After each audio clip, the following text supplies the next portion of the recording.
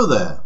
I want to encourage you to read an excellent booklet that is free of charge and can be sent to you without any cost or obligation.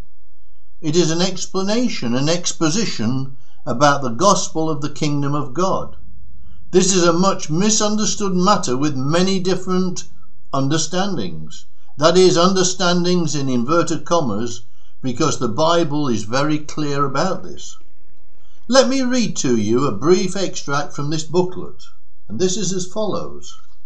The word gospel simply means good news.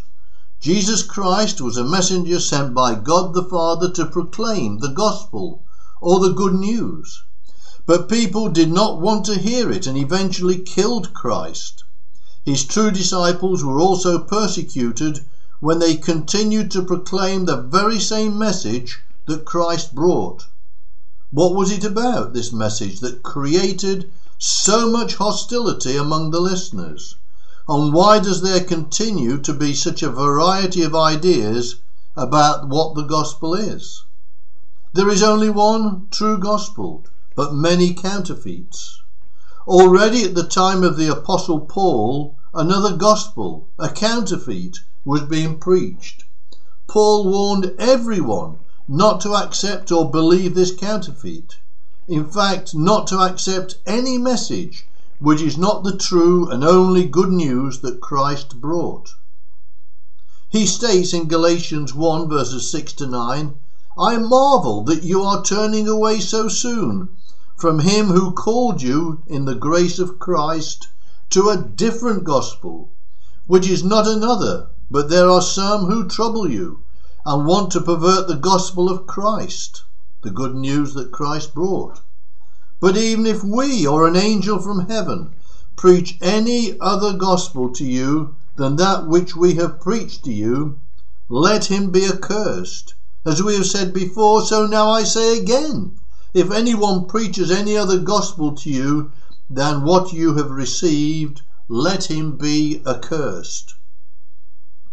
And why could Paul be so sure that the gospel that he had preached to them was the only true one?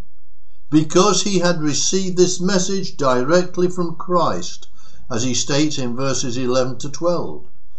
But I make known to you, brethren, that the gospel which was preached by me is not according to man. For I neither received it from man, nor was I taught it, but it came through the revelation of Jesus Christ. Christ, the messenger of the good news, revealed it to Paul. Just what was this message? That's a good start to the whole subject. Do you understand what the kingdom of God is and what relevance it has in your life? This subject is covered with the following chapter headings. What is the gospel? Kingdom of God has not yet come. The kingdom of God will be here on the earth. Human beings cannot enter the kingdom of God. Why were humans created? An important job for all eternity. When will the kingdom come? The kingdom of God has come upon you. Count the cost. The kingdom of God is a growing family. The law and the prophets were until John. We must be about our Father's business. No eternal life for the wicked. That is 13 areas covered in this 32-page booklet.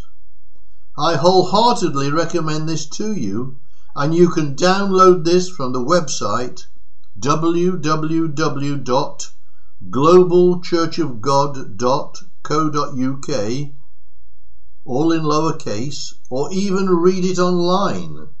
However, if you want a free copy, then just write to the Global Church of God, P.O. Box 2111, 2 followed by 3 ones, Derby, DE1 1ZR in the UK. There is no cost or obligation, and we look forward to you visiting the website or hearing from you.